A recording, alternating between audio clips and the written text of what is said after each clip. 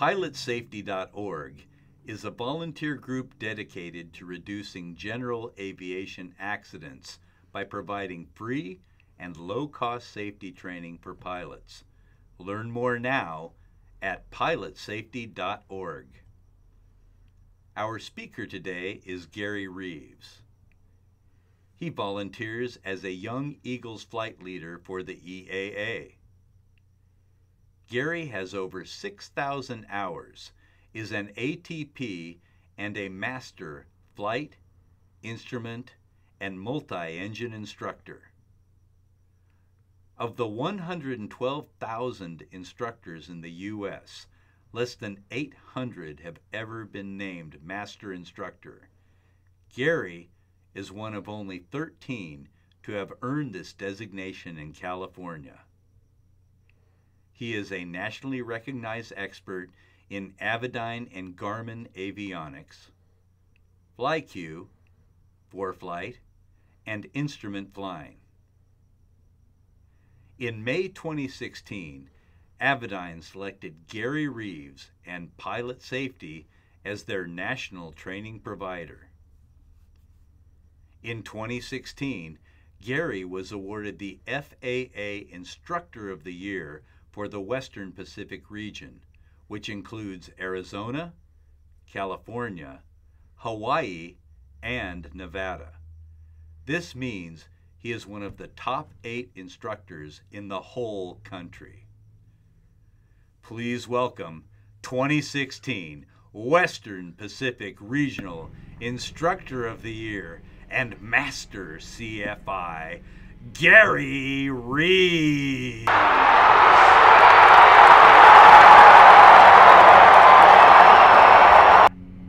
It's always nice to get a big warm welcome from my minions. Hi guys, how are you? Guys and ladies, I certainly appreciate it. Congratulations on you buying a shiny new Avidyne Navigator. You're gonna love it. I know, because I love mine. I really enjoyed becoming a Garmin expert and loved having the 430 in my airplane and thought it was just the greatest thing ever until I replaced it with an Avidyne. The Avidyne has made flying so much simpler. The units are so much smarter. You're never ever going to be happier in your life once you get really good at this. So I want to say thank you to Avidyne for giving me such an opportunity, especially to two specific guys, Jared and Simpson, who from day one have believed in me and really made Avidyne the first national company to include a training video with avionics. And if you've ever bought any other avionics, I don't care if it's a GPS, an autopilot, or a radio, you may have gotten a manual sealed in plastic, but you never got a training video with it before. And Avidyne, as always, is just leading the way in safety. So thank you guys. Want to warn you, this is just the beginning, and we're going to go real fast. There is 5.5, almost 6 hours of training available if you go over to pilotsafety.org, click on the Avidyne, and you can get very detailed information to really make you a pro with the Avidyne, including every single button, every single function, in-depth, in-flight footage, both VFR, IFR, missed approaches, holding, everything you need to know to really become a pro, especially in emergency use. And if you happen to have bought this Navigator or gotten this video before Oshkosh 2016, don't worry about it. You'll get a free 10.2 upgrade video as soon as it's released. What we're going to cover today, and we're going to go pretty fast. Stick around though to the very end, even if you know some of it, because I guarantee you'll pick up a couple really good tips. The functions of all the keys and knobs, the power on self-test, how to update a database, COM, nav, and source tuning, chapters and pages, custom waypoints, flight planning, IFR procedures, and some important alerts. Let's start out with the functions of the keys and knobs. Now, most of this video is going to be based on the 440 because there is no difference between the 440, 540, and 550 in the way most of the knobs work. The only difference is because the 540 and the 550 are a little bit bigger, they have a little bit more real estate, and they'll show the nav frequencies as well as the comm frequencies, where on the 440 you have to change. And of course there's some upgraded benefits to the 550 as well, including synthetic vision. But this is just an introduction, so let me show you how all of their navigators have the same buttons and they work the same way. There's a volume, power, and squelch knob in the top left, and a CDI nav source in the top right. Just above that CDI nav source is a little photo lens that will automatically adjust the brightness of the screen depending if it's getting darker or lighter in the cabin if you use that setting. There's a frequency swap button to move standby up to active and vice versa. There's 3 line select keys which perfectly match the touch screen keys on the inside. So you'll notice there's 3 line buttons and there's a land, nav, and a weather overlay matching on the display. You can use either one. And this is one of the ways that Avidyne has really made flying so much easier. All touchscreen devices, especially in turbulence, including iPads, are very hard to use in moderate turbulence or above. I fly a lot of mountain flying. I live in the mountains. I do a lot of hard IFR. And let me tell you, touchscreens are pretty much just dead bang useless in turbulence. The advantage of the Avidyne Navigator is that the Avidyne Navigators have all of the functions available by knob as well, so you're not dependent on your finger bouncing around the screen. We do have some dedicated function keys. We have a cam latch, and that cam latch is just where you unscrew the Garmin and screw this one right back in. They are a direct plug-and-play replacement. There's a USB port where not only do we update the databases, we keep our iPads charged, or iPhones, or whatever you want to keep charged. I gotta tell you, the biggest problem as an iPad Pro, I go all over the country teaching FAA and FlyQ classes, is that on a 4-hour flight, my iPad will always go low power about the time I get to the final approach fix in instrument conditions. Never ever happened since I put in the Avidyne, because I just keep it charged the whole time. We also have page function keys, and there are 3 of them: the flight management, FMS, map, and auxiliary. We have a context sensitive knob. Pushing that activates the cursor, the big knob moves the cursor, and the little knob changes things. And we have COM, nav, manual tuning knobs. Pushing the button changes it from COM to nav. Big knob, big numbers, little knob, little numbers. So let's talk about the power, volume, and squelch button. If you twist it to the right, we'll turn the volume up. If you twist it to the left, we'll volume down. And if you push it once, it will do an ID, or in COM mode, do a squelch so you can set the volume and turn it power on. So let's show a power on self-test. So I've just pushed that button.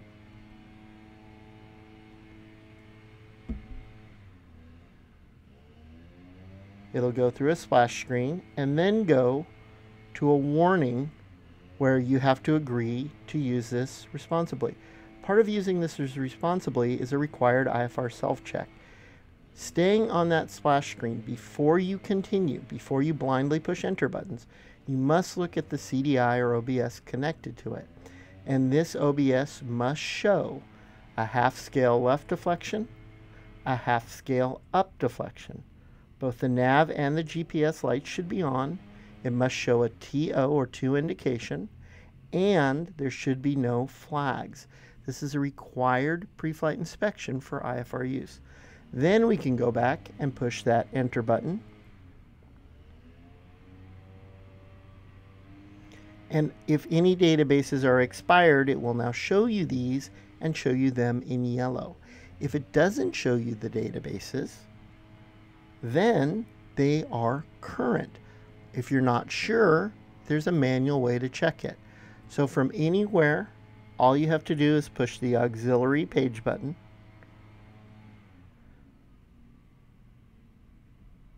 Touch the System tab. Touch the Status Software button. And that will show you your current databases. Mine are both current now because they're both shown in white. So true or false? You can legally fly IFR as a slant Gulf airplane with an expired aviation database using the Avidyne IFD. Well, that's true, if you can back it up with current maps and you just can't shoot GPS approaches under IFR rules. You can shoot practice approaches in visual conditions with an expired database. If you're flying a plane at a school, that typically rental airplanes don't update the databases as often, so you can still practice with it. You just can't use it for IFR approaches when you're legally IFR. Notice I said IFR, not IMC. If you're on an IFR clearance, it requires a current database. Doesn't matter if you're VMC or IMC.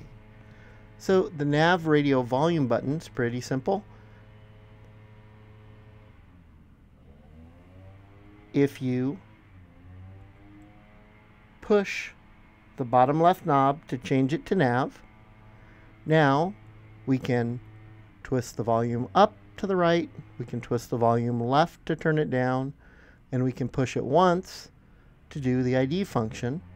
Now, it will automatically ID nav aids for you if it's picking up, but if you want to listen to the nav aids, just remember to select nav 1 or nav 2 on your audio panel.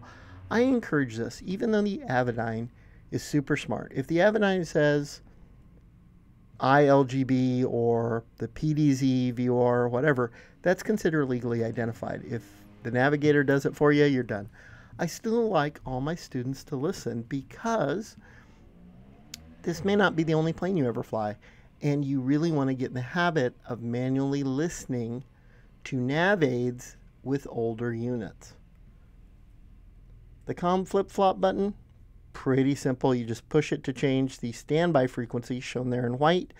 It would then flip it to the primary frequency or active frequency, which is on top and in green, and you just push it once and it'll flip-flop them for you. Same exact things, works with nav. Whatever's in the standby, the white, will go to the primary or active green. You just push that button, no big deal. Now, there's a couple different ways you can actually change COM frequencies. There's actually 4 different ways.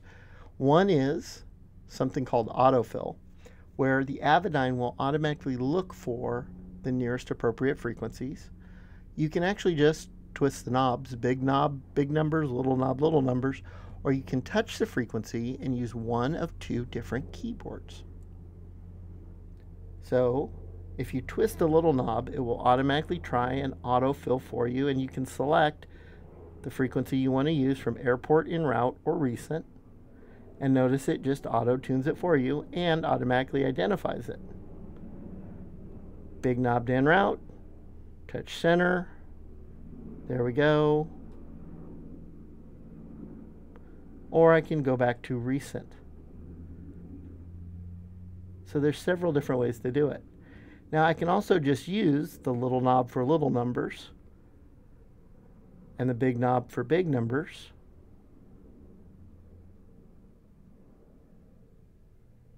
Or I can use one of 2 included keyboards.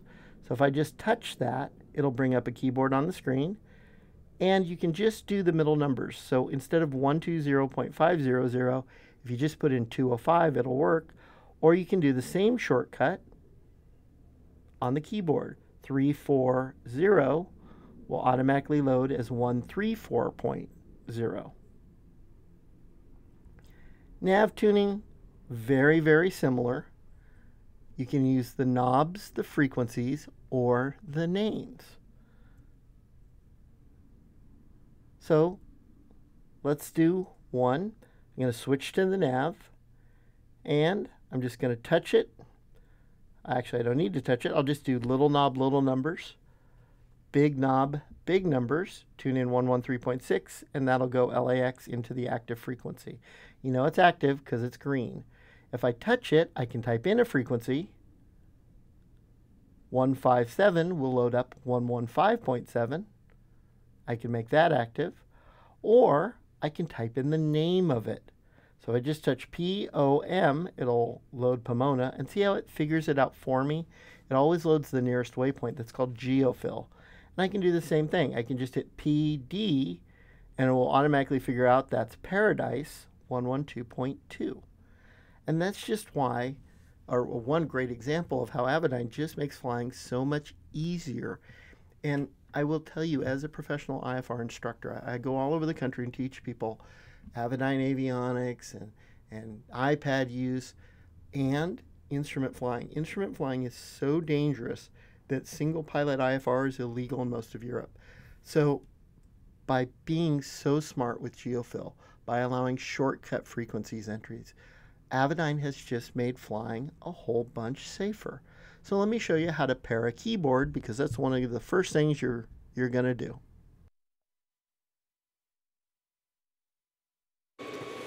To pair a keyboard, all you do is push the auxiliary page,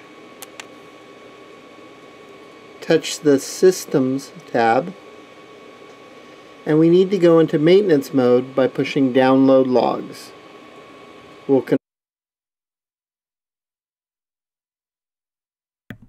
And then it will shut down, reload, and come up with this screen. When it restarts in maintenance mode, touch the Configuration tab, big knob to the left or to the right, and scroll through until you find Bluetooth setup. First thing we're going to do is take your keyboard, turn it to power on. You'll notice a green light. Flip it over and there's a Bluetooth button. So watch, I'll start the scan. I'll push the Bluetooth connect button and it automatically finds it. Once it finds it, I can stop the scan and push pair device.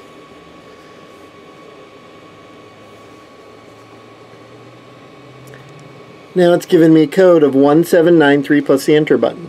So 1793, push the enter button,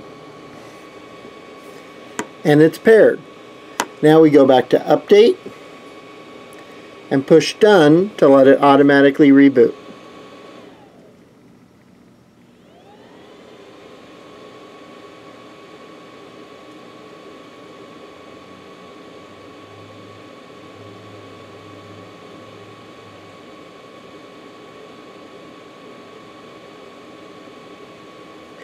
We'll push enter, and now it will load into FMS mode. We're going to do flight plan, and I'm going to push the enter button to pair the keyboard.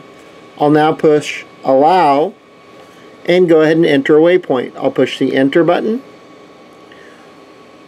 push the enter button again, and type in Papa Delta Zulu, enter, and now that will show Paradise.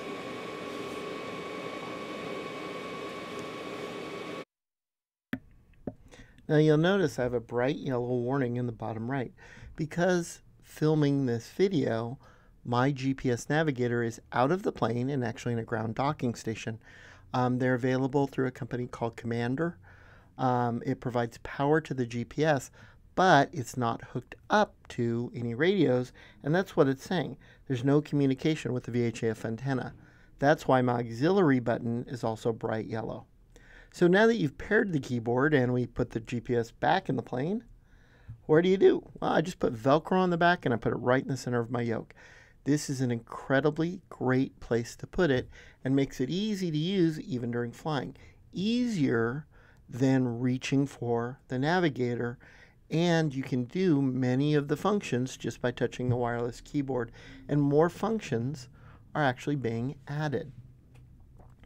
Now the clear button is pretty simple. It does a couple things. Of course, it will clear an entry if you didn't want to do that. It'll also act as a backspace if you're typing in frequencies or names, and you can also use it to acknowledge an alert like that not talking to the VHF antenna alert we had. The Direct To button, pretty simple, does what you would expect. You have to just choose where you want to go direct to. If you push it once, it will always select the next waypoint in your flight plan that is selected. You can, though, go to any waypoint in the flight plan just by moving the cursor with the big knob, or if you activate the cursor by pushing in the little knob on the right, you can pick any waypoint in the country. So let me show you that.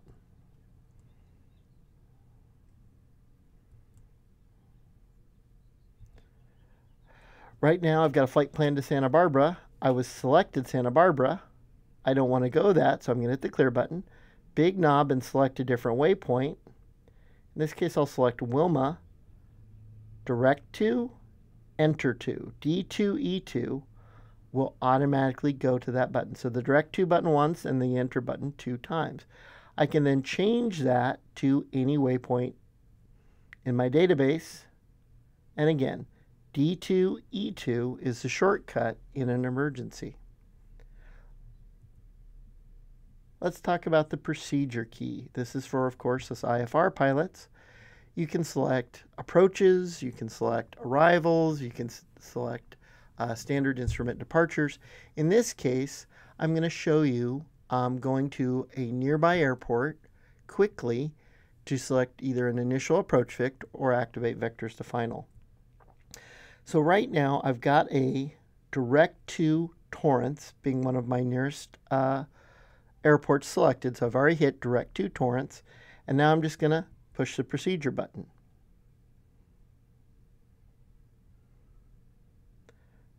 The ILS, enter.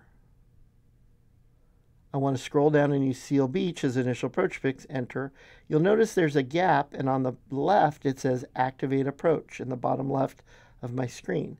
But I can scroll through there and show every leg, including the missed approaches. Now that it's activate, it's saying GPS to VLOC. When I get a certain distance from the final approach fix, it will automatically switch to the 111.9, the localizer frequency.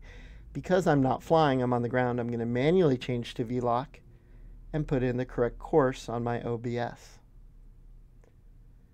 Now, if I'm really having an emergency, I'm going to use procedure, vectors, touch the activate approach button twice, touch my map button, and I've now activated vectors to final. And you can see I can move around the screen, zoom in and zoom out. I do want to encourage all of you instrument pilots to only use the vector to final button in emergencies. It's not the correct way to do it.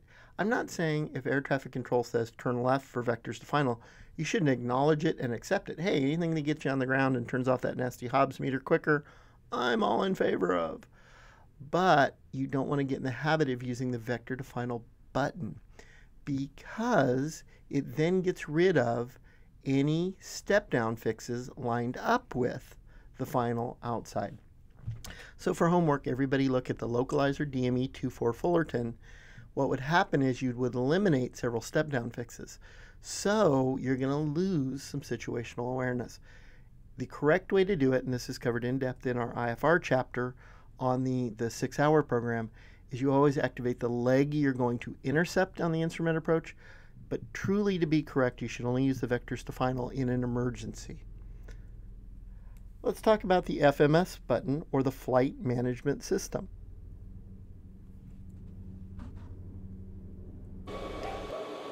Let's talk about the FMS page. Push in the center of the FMS button. It'll start on the left. We have 3 soft keys: Activate Flight Plan, View Expanded, and Delete Origin. And a Flight Plan tab that interchanges with a Map tab. If we scroll to the right by pushing on the right side of the FMS, we'll go into Info, where we can scroll up and down with the little knob. You'll notice I'm in Long Beach. I can activate or open boxes by pushing on the little button. I can actually show runway 7 left, 25 right,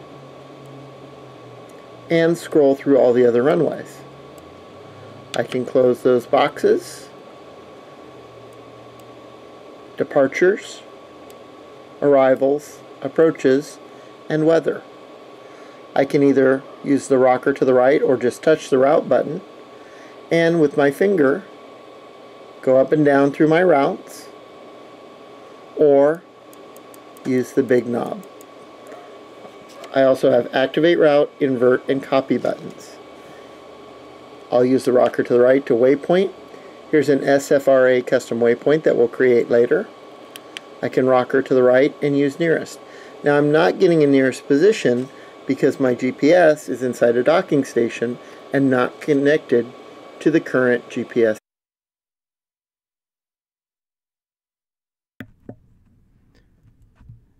The map page, or what I call the map chapter, is easily gotten to just by pushing the center of that map button. And you know it's active because it's highlighted green. So right now I'm in the auxiliary page. If I want to go to the map page, or what I call the map chapter, I'm just going to push the map button.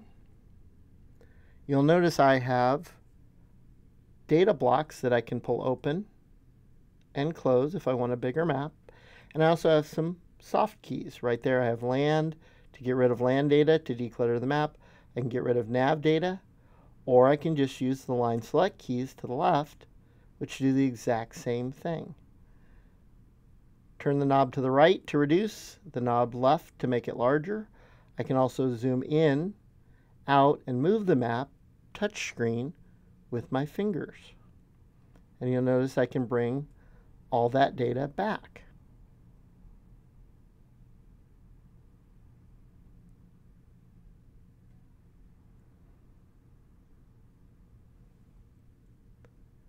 So the pro tip to remember is turning the knob left makes the map larger, shows a bigger area. Turning the knob right will reduce. So left larger, right reduce. Let's go to the auxiliary page, or what I call the auxiliary chapter. Pretty simple. See here I'm on the map page, and I'm just going to push the auxiliary button.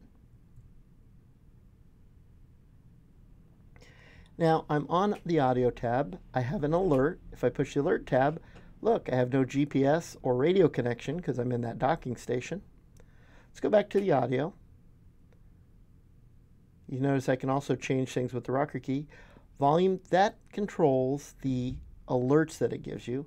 Let's load a couple presets. I'm going to hit Edit, activate my cursor, and let's put in the ATIS for my home airport. 12775. Oh, but wait, I forgot the decimal point. Oh, it's going to tell me that. Okay, so I'm just going to put in more numbers and push in Enter. It's still invalid. I needed to clear that wrong thing. So let's try it again. 127.75. Enter. There we go. Big knob, move the cursor, push, activate it. And again, now I can just big knob, big numbers, little knob, little numbers.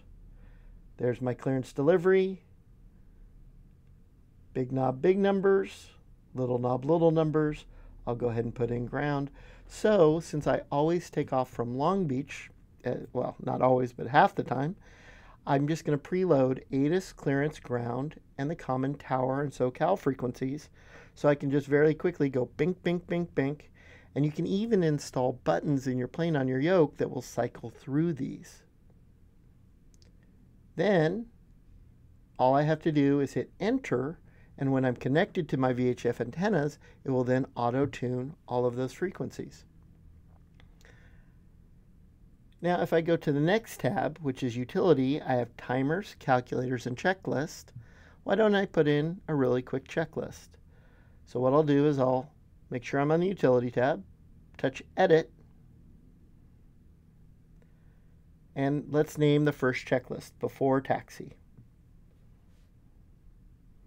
Oh, too many E's. Let's back up there using the clear button. Now, you can't uppercase and lowercase on your own, but the first letter of the first word will always be uppercase. Now what I want to do is just select it. And now let's add items. So I'm going to add some items here. So before taxi, I want to make sure my beacon light is on.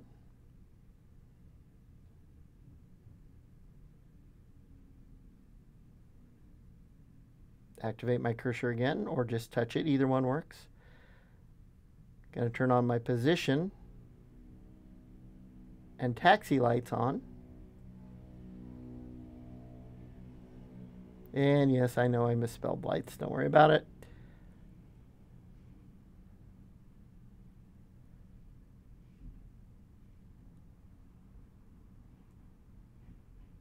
Taxi diagram.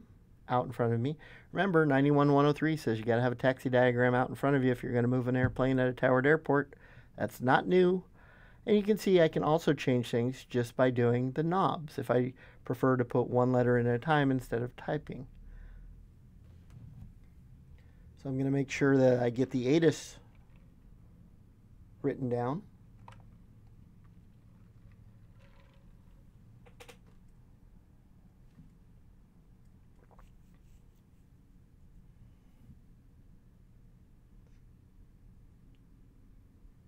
Boy, I just can't spell with that keyboard. Let's try that again. Clearance before ground, of course. There we go. Now I'll put in ground and hopefully spell it correctly. Get rid of my edit. Now, all I have to do, go back to the directory.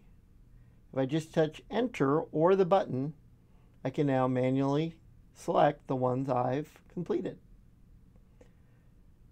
The biggest difference between an airline pilot and somebody that owns their own airplane is not the hours, but professional pilots use checklists every single time. So make sure you do. I'm going to put in under setup an alert to remind me to switch my tanks every 30 minutes. I can change time formats. I can turn Bluetooth on and off. I can do a bunch of different things under the setup. All of those will be covered in the expanded course.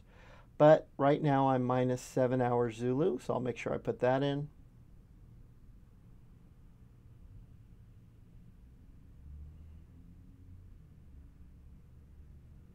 And those are all the options you can change. Auxiliary over to system. There's my software. There's my databases. That shows GPS.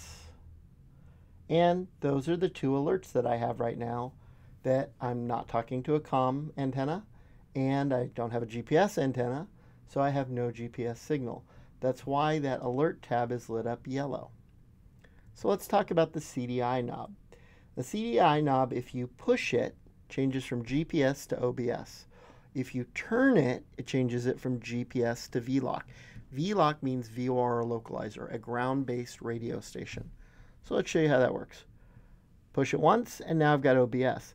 Now the next waypoint on my flight plan, go back to GPS. No, I really like OBS. Let's go back to OBS. Now if I spin the OBS, I can show radials from or to that next waypoint. This is really, really convenient if you get a controller saying go to this point and then go outbound on this heading.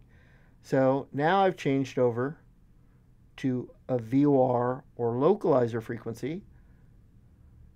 So what I'm going to do is put in Seal Beach, make that active, and then I can put in, of course, you notice that I have two flags because I'm on the ground near my hangar and I'm not actually picking up that frequency. Or we can go back to OBS, and again, you can even tune in a direct to course and show the pink line. So if you want to show that line instead of programming or changing your flight plan, you can. And just another way, Avidyne really makes flying much, much easier and safer. There is a light sensor directly above it, and this is my preferred setting. I don't like it tuned to the dim bus. I really want it to use the light sensor because when it gets bright inside the airplane, the screen will get brighter. When it gets dark, it'll get darker. So let me show you real quick how to create a user waypoint. There's a special flight rules area in Los Angeles that is based on the Santa Monica VOR. Well, the problem is GPS is always more accurate. That's problem number one.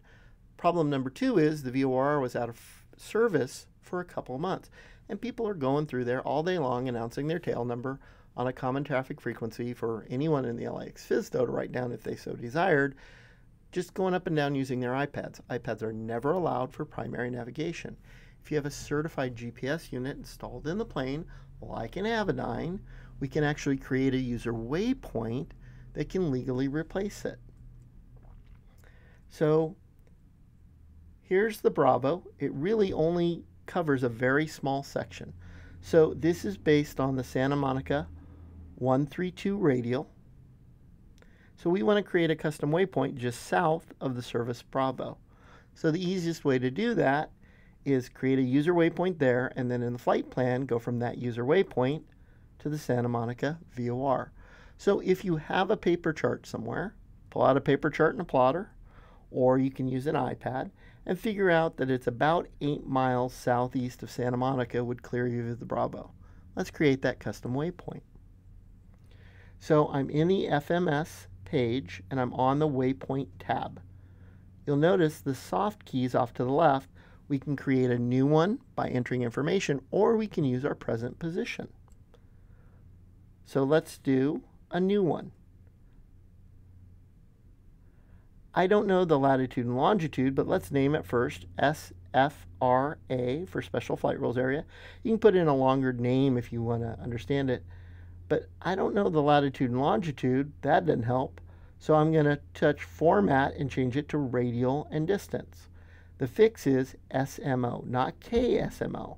It's based on the VOR, not the airport. The radial is 132, enter, and the distance is 8, enter. Everything looks good. I'm going to push enter to save that. It's now stored.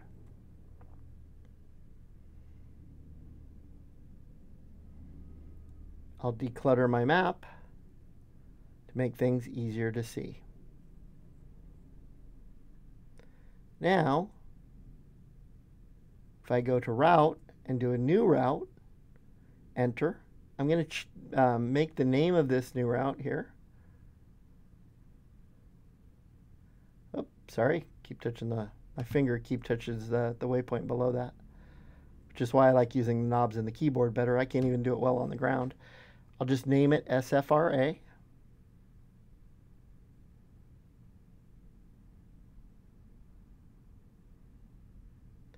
Okay, so that's what I'm going to name the route. Now I'll put in my origin as Long Beach. Select the waypoint as SFRA, and see, it'll automatically find it for you.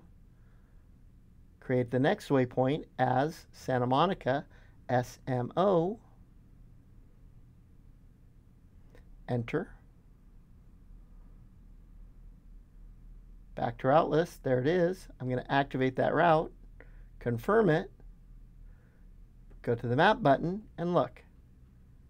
There's my special flight rules, nice and legal, which takes me right through the Surface Bravo.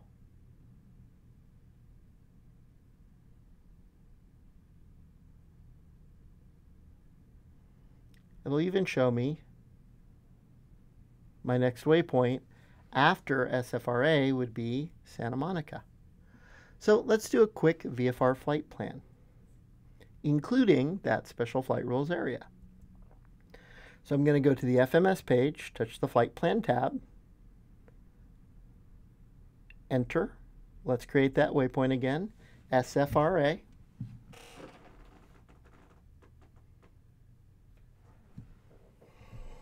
The next waypoint being the Santa Monica VOR, enter, waypoint, enter.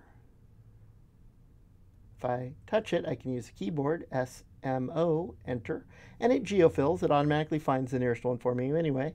Enter. From Santa Monica, let's go up to Camarillo. They have the best barbecue restaurant in Southern California. Go get some of that good tri-tip.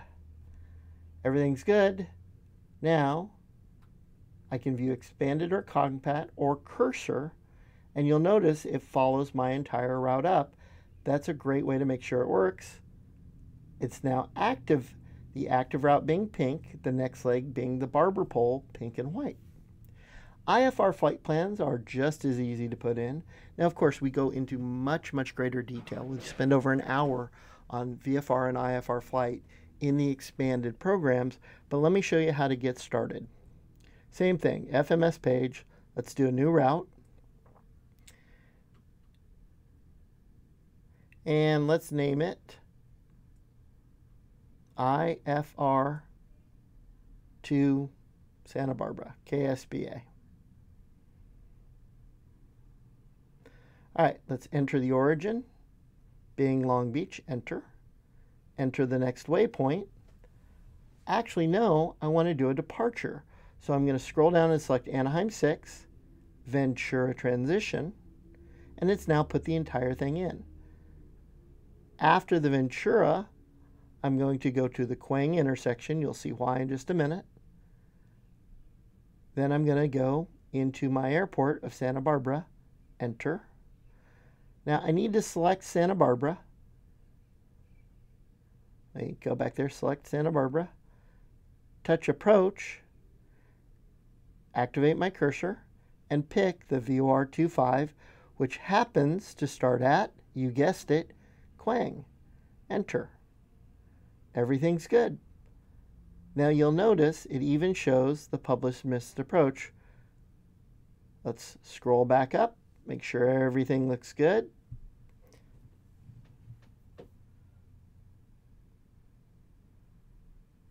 Back to the route list and activate that route. Do I really want to activate it? Yep.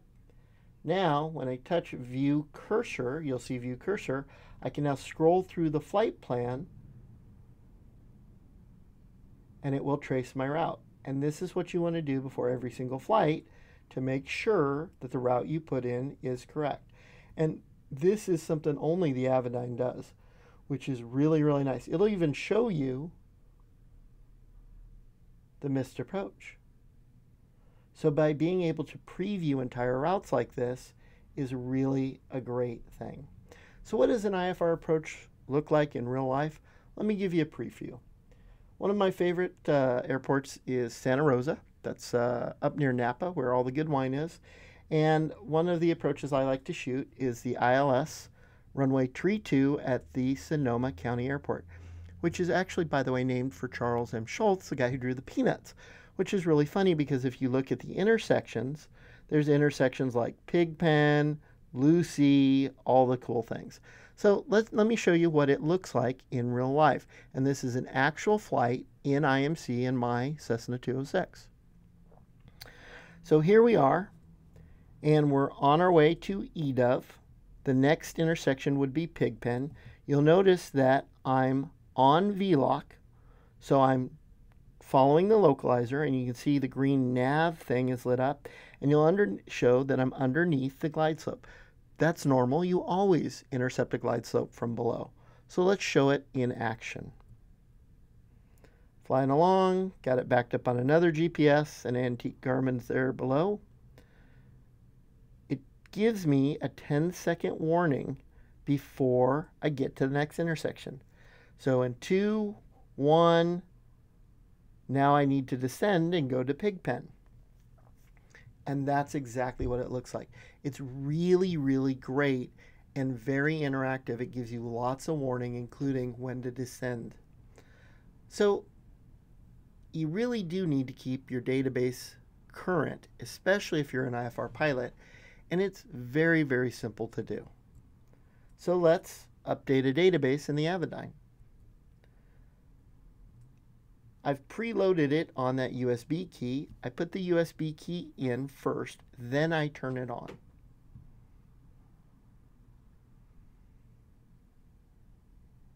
It'll automatically go into maintenance mode.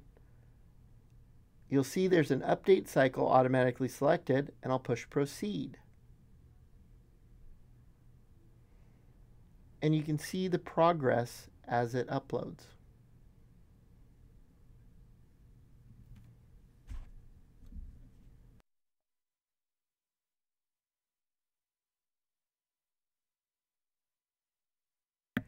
And the Avidyne databases upload fairly quickly. Both the nav data and the obstacle databases only take a few seconds. Now, I've got the entire Western United States, and it happens fairly quickly. If you have the entire US plus Canada and other regions, it may take just a little bit longer. We'll let that upload all the way. You'll notice I can also save the checklist and save settings as a backup on that same USB key.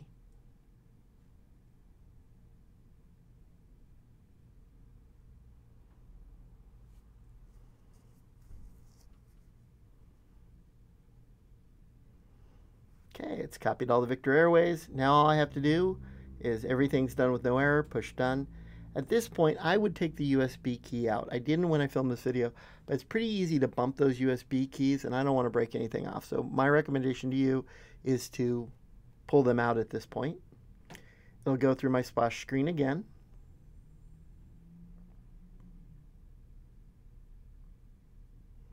I'll push enter after doing my required check of the OBS to the left, and you'll see that now my nav data is current, but my obstacles are not.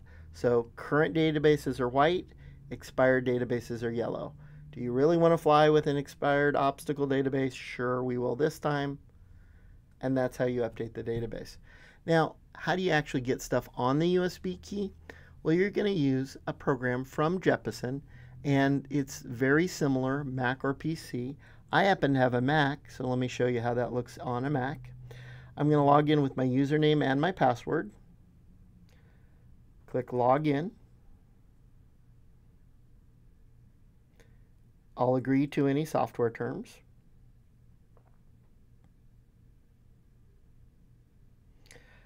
I have two databases that are available. One is obstacles and one is nav data.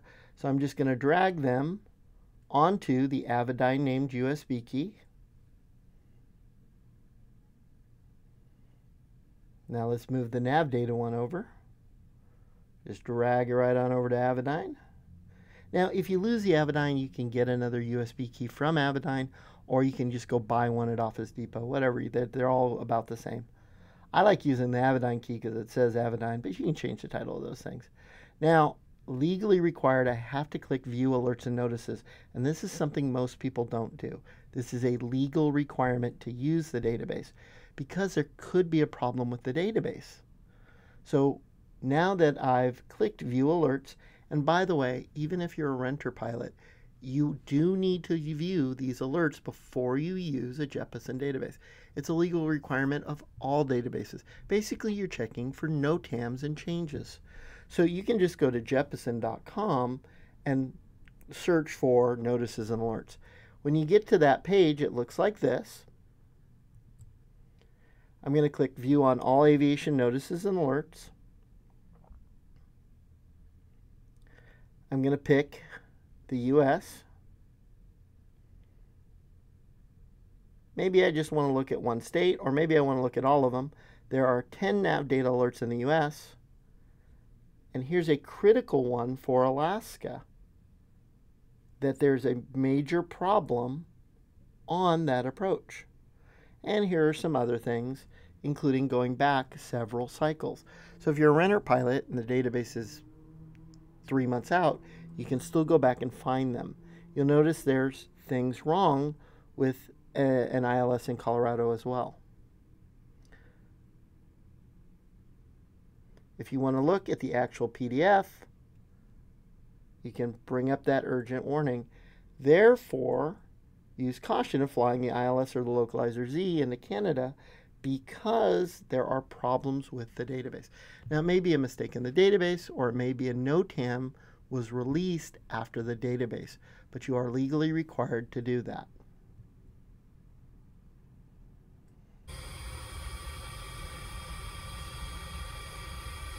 And then you just put the USB key in, and it'll pull up those things. So how do you get your position from the Avidyne to your iPad? Well, this works with several different programs like FlyQ and ForeFlight. Basically, you just need to connect your iPad to the Avidyne. The great thing about the Avidyne is you don't have to buy any flight streams or data links or anything goofy like that. Wi-Fi and Bluetooth are built in. So what I want to do is I'm just going to touch Settings on the iPad and connect to the Wi-Fi, and the one I want is the LIO Wi-Fi. That is the Avidyne Navigator.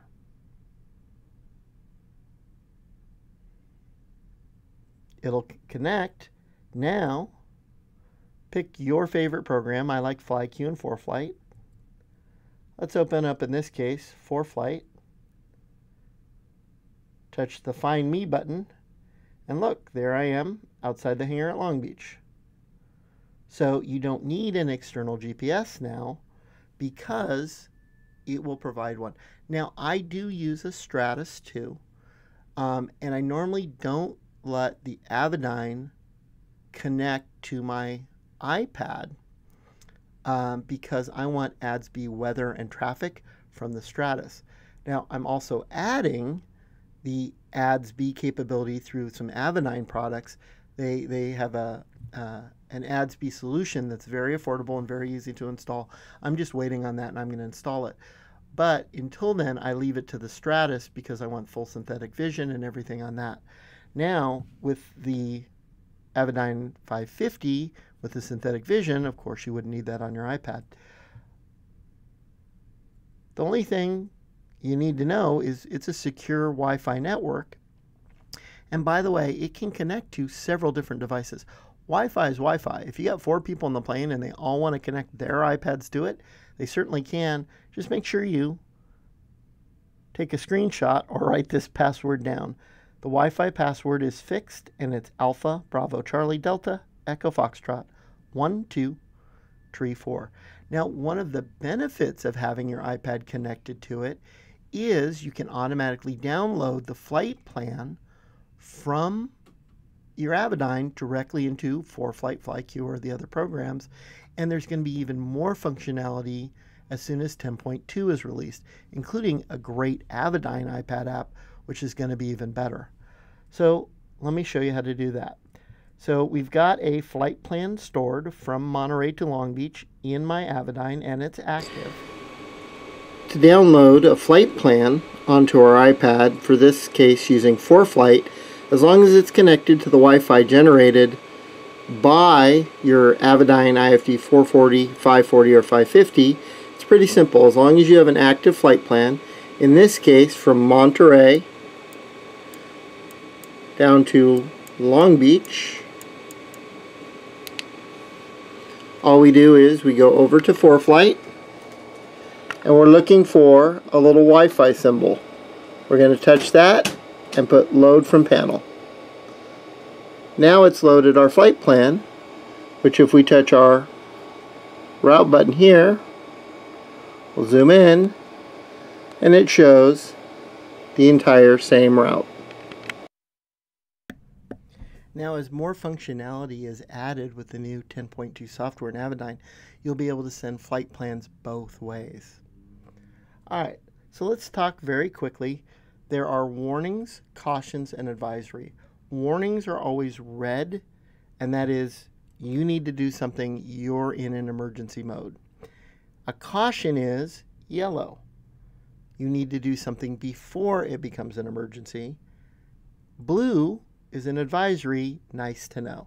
What's an example of a warning? Well, a critical terrain. You're about to hit something. And what that would look like is you'd get a flashing red button in the bottom, and the auxiliary button will turn red. If you see terrain pull up, you need to execute an emergency climb. A caution would be yellow. And again, you might have a caution terrain. Yellow does not mean you're safe. Yellow says we think you're going to hit something within 60 seconds. You should still execute a climb. Another alert might be this. By the way, your alternator has broken, and this happened to me. My alternator mount broke the belt, damaged the fan, and I got a low volts. That was my first clue to go look at the ammeter and notice that I was discharging.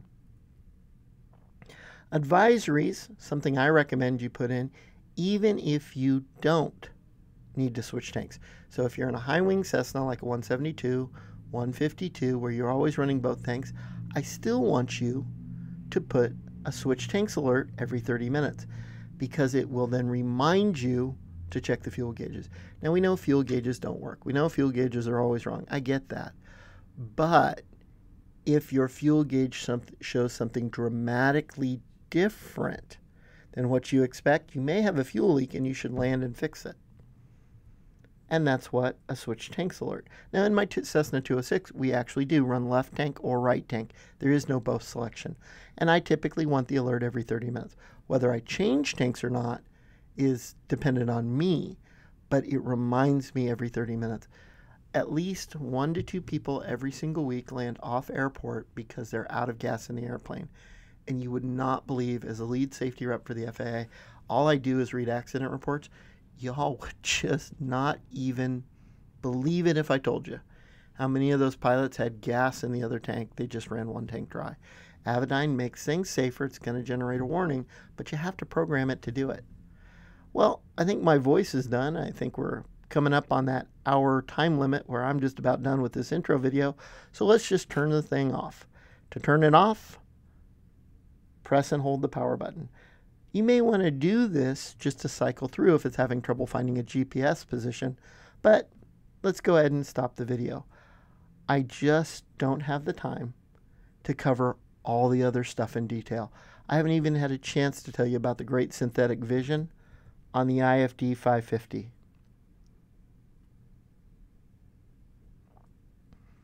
Haven't even had a chance to show you the cool electronic charts available, or what a train system really looks like. Haven't even had a chance to tell you that Avidyne is rolling out their own app, which will make a free glass panel airplane out of your airplane by making an iPad mini or a full-size iPad Pro an exact working duplicate of your Avidyne. Okay, I could spend 60 grand and do a Garmin G500 or G600, or I can go to Best Buy for 800 bucks and buy a really nice iPad and look at all the functionality you will have. So how are you going to get really good? Well, I hope this video is giving you a good start. How are you going to get really good at this? First of all, read the pilot's guide. Second of all, download the free simulator for iPads. There's a free simulator that can mimic a 440 or a 540. It's just something you change in the settings. So we'll download the America database. And look at that. There's a nice Avidyne 540 simulator. It's got a built-in simulator so you can actually show flying the course. And it is a really good way to do things.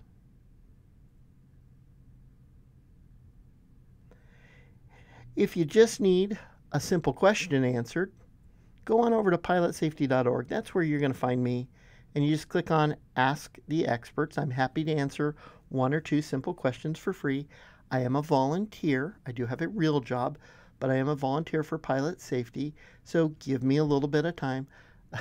Y'all, the funniest story I always tell about Ask the Experts button is I had a guy send me this 300-word essay on why I was such an incredible loser at 5 minutes after midnight. And the reason I got this 300-page essay being a loser was because I didn't respond within 5 minutes to his original email at midnight. I'm typically asleep at midnight, so I do apologize to that particular gentleman.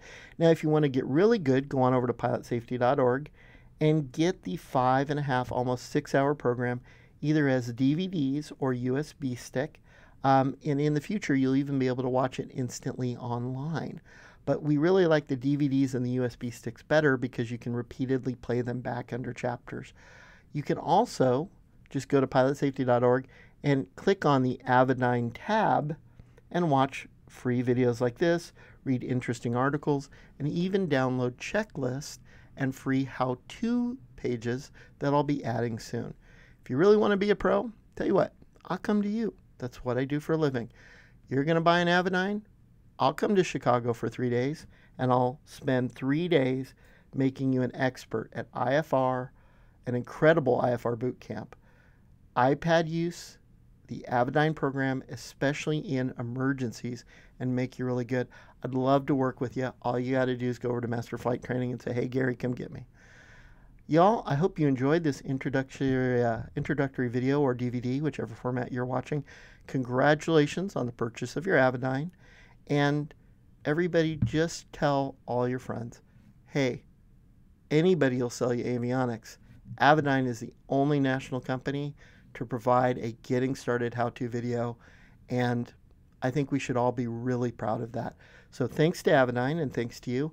I hope you enjoy your new navigators as much as I enjoy mine. Y'all, thanks for listening. I'm Gary with pilotsafety.org.